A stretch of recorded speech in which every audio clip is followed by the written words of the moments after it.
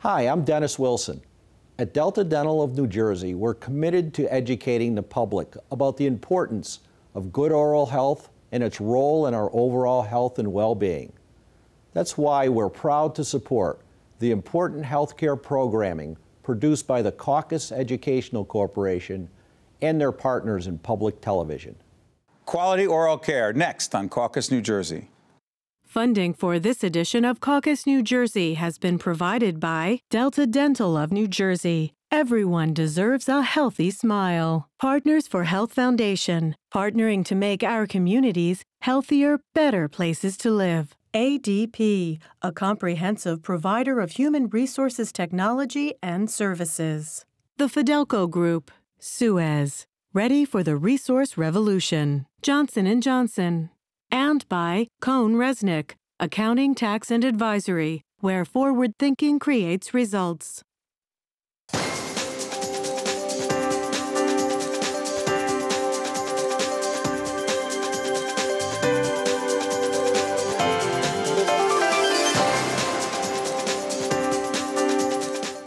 Hi, I'm Steve Adubato. What are the keys to quality oral care? Here in the studio to talk about this very important but often ignored question, we have four experts. First, we have our good friend, Dr. Nicole McGrath. I should say everyone is a good friend here in the studio. She's the founder and chief executive officer of Kindersmile Foundation. Dr. Sam Wakim, chief dental officer of Zufall Health. Dr. Mario Ramos is assistant director of the Children's Dental Center at the Boys and Girls Clubs of Newark, New Jersey. And Dr. Mary Voytus, director of the Dental Residency at Hackensack University Medical Center, Mountainside, my neighborhood hospital. I want to thank all of you for joining us. You know, this whole question of oral health, and there'll be information put up throughout this program. Is it, doctor, the question of quality oral care, or is it access to quality oral care, and is there a difference? I think it's access to quality oral health care. When you're dealing with the targeted population, low-income, underserved communities, there's a huge problem with access to quality oral health care here nationally and more specifically in the state of New Jersey. Mostly children? I would say mostly children, but we do have adults, too, that there's a huge problem with access as well. Let's talk about the fact that children, let's stay on children first. We'll talk about seniors in a second. But children, who are these children, and what are the barriers and obstacles they're facing? That's a great question. And you know Newark particularly well. Yeah. As a pediatric dentist, we deal with this every day. You know, these children are your normal children in inner cities, particularly areas like Patterson, Newark, Camden, where accessing oral health care is a very difficult challenge. These children's parents have many obstacles to overcome on a daily basis, so dental care becomes less of a priority. When it's time to locate care, that becomes a hurdle as well. Cost of care, providers who are willing to see these children, and the needs that they have may be beyond the local dentist's needs. So it's difficult for these parents to navigate the system of access. So these are the kids in the inner city. These are the kids you see every day on the street. These are the kids that are missing about 51 million hours of school hours a year nationally because of dental problems. What kind of issues are children facing who don't get the dental care, the oral health care they need? Let's talk about that. I saw a child yesterday, 8 years old, came in with a swollen face, had never been to the dentist. Swollen face? Face from a tooth abscess. Had never been to the dentist. Has insurance. We're there. We see emergencies every day. The mom did not bring him until he was sent home from school with a swollen face and couldn't function. Absolutely. Is this in the community I was talking about? Yeah, in the community absolutely. I know well? Absolutely. This is the area surrounding Mountainside, the Montclair, you know, West Orange, Newark. We see patients from a wide variety. It's not uncommon. What happens? First of all, how does that happen? Education. I think education of parents in terms of the need for dental care, prevention, making sure that the children get fluoride vitamins. This child is 8, has never had a fluoride vitamin. That should have been started at a few months of age. Why do you think that didn't happen? You're saying purely because a parent doesn't know that is important, that's why that doesn't happen? That's a part of it. And then I think what I see is that diet feeds in. When I see young children who come in with mouths full of caries, what do? They have juice in their bottles.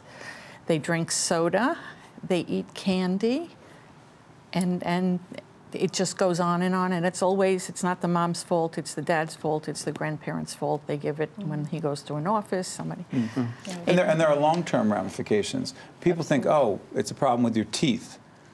But let's talk some of the longer-term, complicated, significant medical and health ramifications dealing with oral health.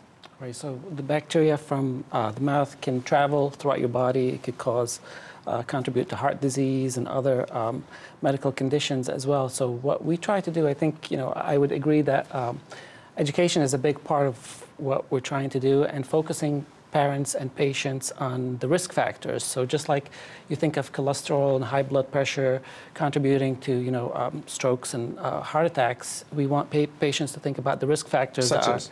So bacteria is a big one. So the amount of bacteria in your mouth. Are you cleaning it on a regular basis, removing the bacteria? How would one know? How would a parent and/or a child know?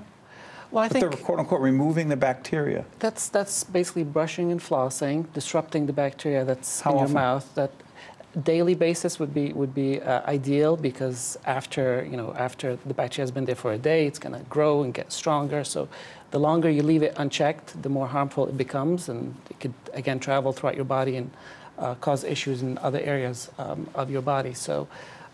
And of course, the longer it stays there, it can do more damage the bone around the teeth. So bacteria is a big thing. The other major thing was mentioned as well is diet. So how often are you eating sugar? How often are you drinking sugar drinks? People don't realize how much we're consuming sugar through drinks, and that also relates to medical conditions, diabetes, and other health conditions. Let's clarify. It's not just urban, poorer children with serious socioeconomic challenges. It's other children. It's other people. Talk about it. Absolutely. I believe that it's lack of education.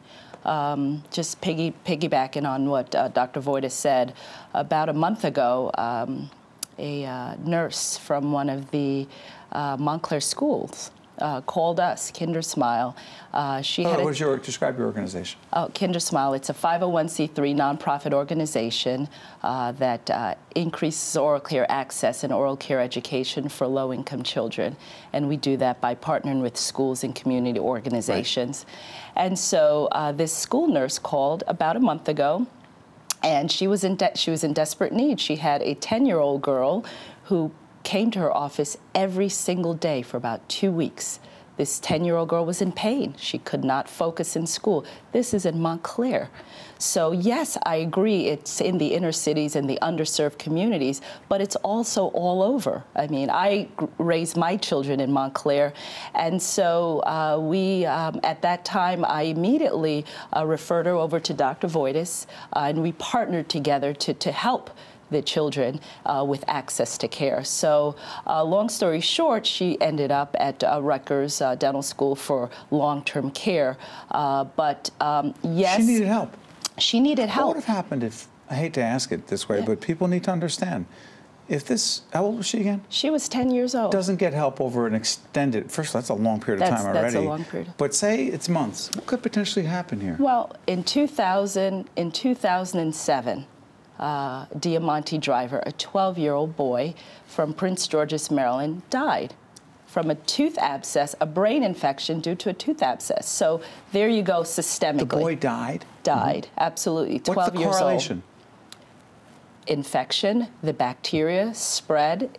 A lot of parents think that it's a localized infection, but the bacteria spreads throughout the bloodstream.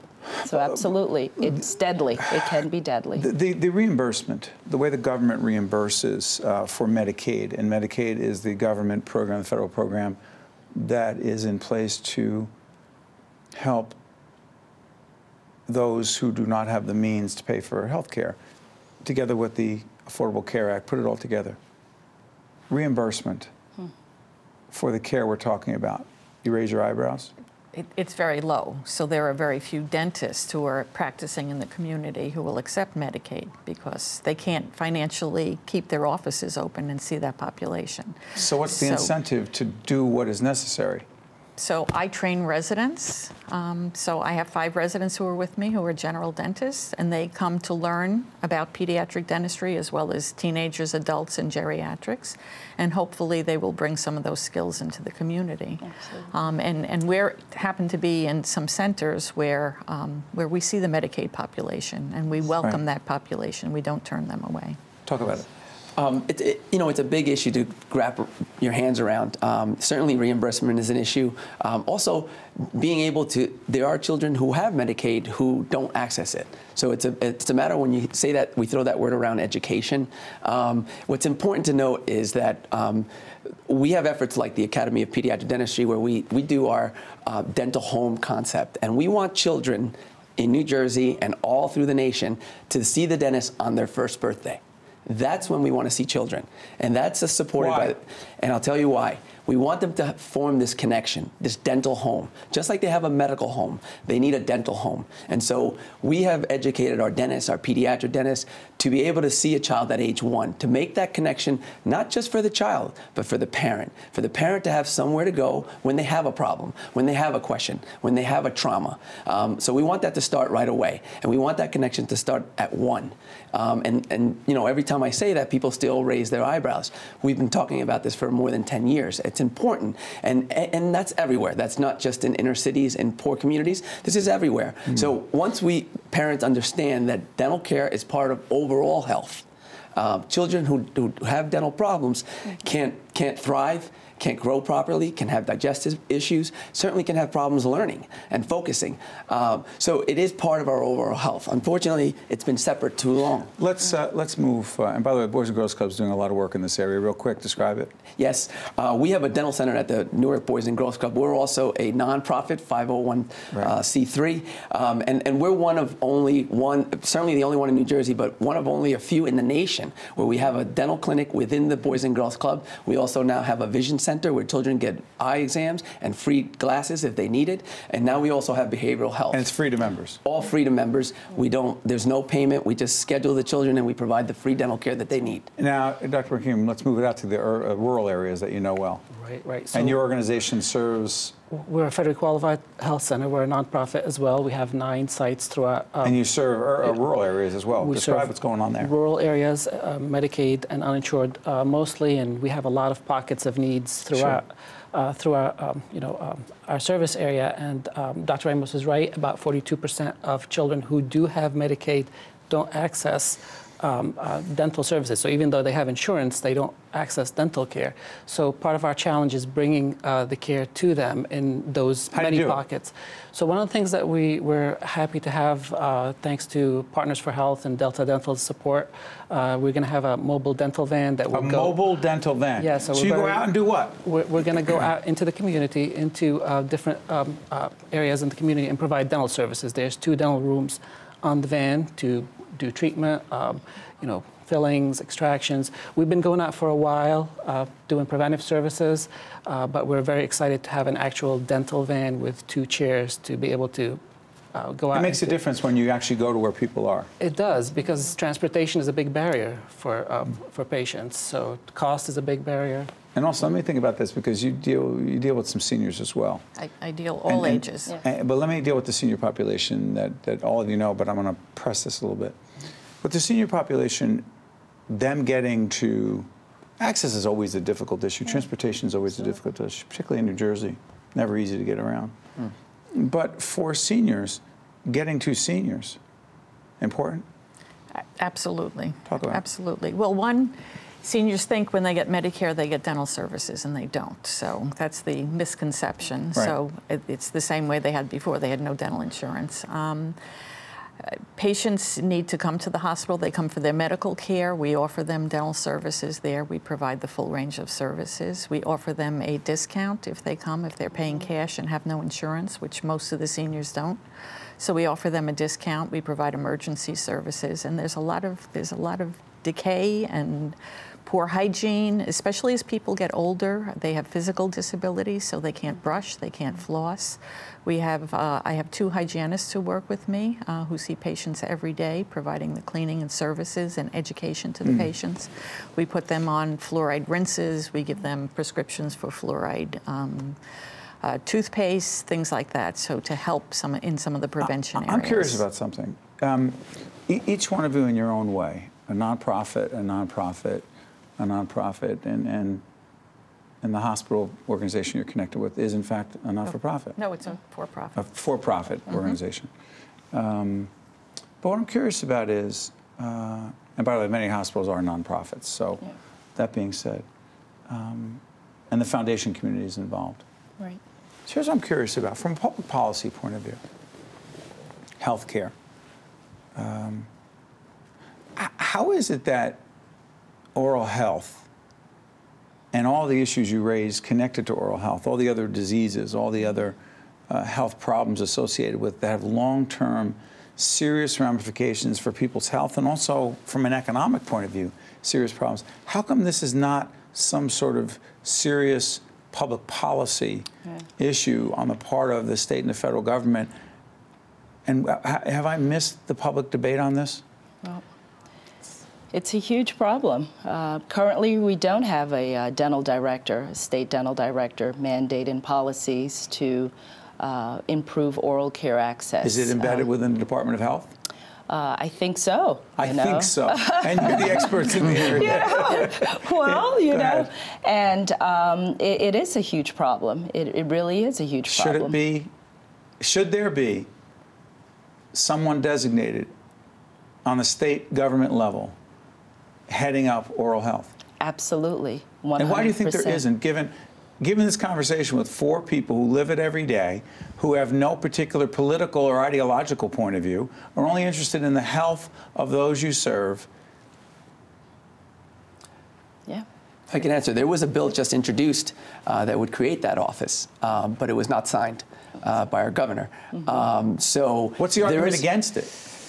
That I don't know. Is it the economics? Steve. I think it is funding. Absolutely. It's funding. It's funding. It's not a priority. For the office of it? Yes, for this Funding position. the office. The position of dental director. Absolutely. Well, but what would a dental, for argument's sake, what would a dental director, what could a dental director do, an office of the dental director in the state of New Jersey? Hypothetically, we'll cover this on our producers who are here, deal with our other series called Capital Report, know that we're going to follow up on that end as well and try to understand this. What could a statewide office of dental director do with respect to the issues we're talking about right now? What could he or she do? Realistically. Policies, implement policies. For instance, I know I've worked with several FQHCs, federally qualified health centers. And for instance, if a mother walks in with a 2-year-old, that dentist, a dentist at an FQHC, can say, look, I'm not ready to see that 2-year-old bring that child back when he or she is 7 or 8. And I think that's wrong. It should not be. And so you're saying government policy should state what?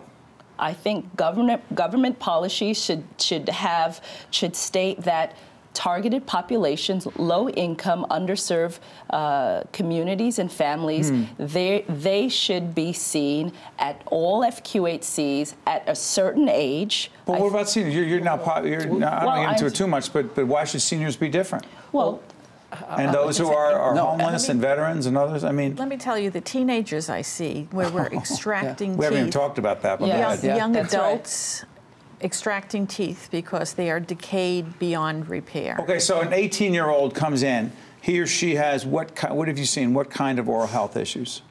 Severe decay. Severe decay. I mean, and what do teenagers do? They drink soda. They drink sports drinks. It's all acid and sugar on the teeth. And he or she's about to go off to college. Right. And what happens? Right. Then they have Could it impact his or her ability to be successful? Absolutely. And higher education? It starts at the beginning with young children, and it continues through teenage years. If you look at the prison rates, you know, when prison you're in rates. What does that have to, now you're really complicating things.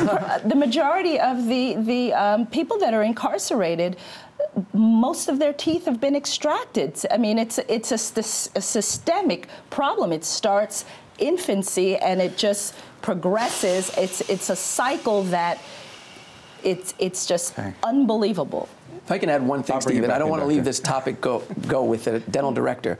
I think we. I'll come back to capital report. I promise. But go ahead. Okay. I think what's important is that someone needs to put all the parts together. Okay. They need to see what are the decay rates in New Jersey. What are our citizens suffering from? What is the dental community doing about it? What is the New Jersey Dental Association doing? What are the dentist members? What are the nonprofits doing? We need someone to take the helm to be able to provide the services that our citizens need. Organizations out there. They're out there. But there's no coordination. Okay. Final comment on that. I was just going to say that we actually encourage our children to come in by age 1. So our FQHC, we see children by age 1, and we have pediatric dentists with us that work with us. Okay. And with regards to the policy, I mean, there's a lot that can be done that would significantly improve New Jerseyans' oral health. One is a water fluoridation.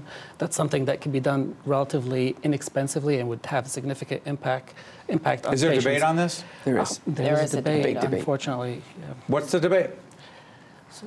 You have a very strong anti-fluoridation community. It sure is. And so that whenever, unfortunately, the way that our laws in the state are is that if you're going to add fluoride, it needs to be done water company by water company, town by town. Okay, we'll do that on Cap Report. Yes. Is the Pandora's box opened again here on Caucus? I feel it. Well, hold on, let's do this, because while Caucus tries not to do public policy, it's impossible not to have it creep into it because it's relevant. But let me ask you this in the time we have left.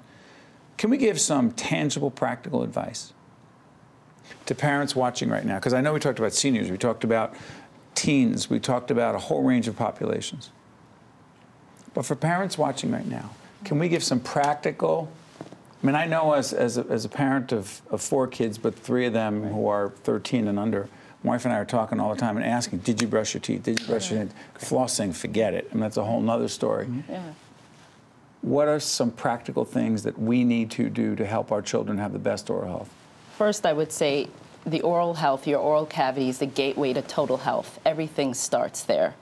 I instruct or tell my patients and my parents to sit with your child, have them watch you. Kids learn what they live. Have them watch you brush and floss and be meticulous about it. They're going to follow in your steps and your acts. So just take out the time to do that and really just make sure that they visit the dentist on a regular basis. I mean, don't skip those appointments. As basic as it sounds, that can prevent so much. Someone else, yes.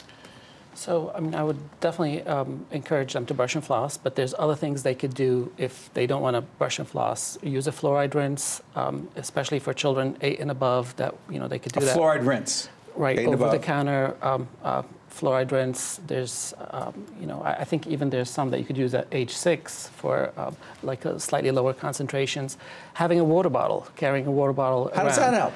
Because basically the bacteria in the mouth, whenever you consume a substrate that the bacteria could act on, mainly sugar, it produces acid, and the acid is basically what causes dental decay. And we need to cut back severely on the amount of soda we are allowing our children to drink, correct? Absolutely. I think the nuggets here are children need to brush 2 times a day for 2 minutes each time. Twice a day. They need to be supervised. We did a study where we asked parents, do your children brush? They say they did brush twice a day. Then we asked them, did you watch them brush? And the answer is no. I don't watch. Right. You got to watch. So you got to supervise. It's not that we don't trust them. It's just they don't know what they don't know. Right. How do they know what 2 minutes is? Right. Timers. There's so much on the market they can use. There's iPhones. We have 2-minute videos that they can brush to. They can sing a song with the radio. Right. There's so many things. So that 2 minutes twice a day, supervise them. That's important. Parents need to be on top of this. And then, of course, the age 1 visit. We've got to get in touch with dentistry. What do you got? It should be water and milk for children. There should not be juice or soda or any of that. There's no reason for children to be drinking juice. There is no reason for children to be drinking juice. No. The Academy of Pediatrics says that children should have, if anything, 1 small juice box a day. Children get in their lunch boxes. They have it with dinner. They have it with snacks. They're bathing their teeth. I would say water and milk. If we could stop that and stop the soda and sports drinks, we would go. Sports drinks? Absolutely. How did that get into this in the last minute of the show? It's sugar and acid. That's how you get your energy. Yeah. It's sugar. This is not good. Sports drinks not good? I always tell my parents, dilute. If you absolutely have to give them juice, you've got to dilute it. You've got to put water in there. Absolutely. Yeah. Water bottles. Absolutely. Water bottles. Water is the key. water bottle. So whatever it is, dilute it. Dilute it. That's the safest move. Because you're dealing with families that are low income, and you know, they go out and they could buy a big thing of apple juice for $1.99. Just dilute. Well, all of you have done a great public service, and you've also made it clear to us and reminded us that oral health may just sound like oral health, but it is, as I say, the mouth is, you know, the avenue to the rest of our body and the rest of our health. You've done an important public service. Thank you. The preceding program has been a production of the Caucus Educational Corporation, celebrating over 25 years of broadcast excellence, and 13 for WNET, NJTV, and WHYY. Funding for this edition of Caucus New Jersey has been provided by Delta Dental of New Jersey, Partners for Health Foundation, ADP, the Fidelco Group, Suez, Johnson & Johnson, and by Cone Resnick. Promotional support provided by The Record, North Jersey's trusted source, and NorthJersey.com, and by the New Jersey Business and Industry Association. Transportation provided by Airbrook Limousine, serving the metropolitan New York, New Jersey area. Caucus New Jersey has been produced in partnership with TriStar Studios. Hi, I'm Dennis Wilson, President and CEO of Delta Dental of New Jersey. You probably know that visiting your dentist and daily at-home care are necessary for maintaining good oral health. What you might not know is that your oral health is connected to your overall health. Oral health may impact conditions like diabetes, blood disorders, and heart disease. Regular cleanings and checkups allow your dentist to assess your risk and keep you and your smile healthy.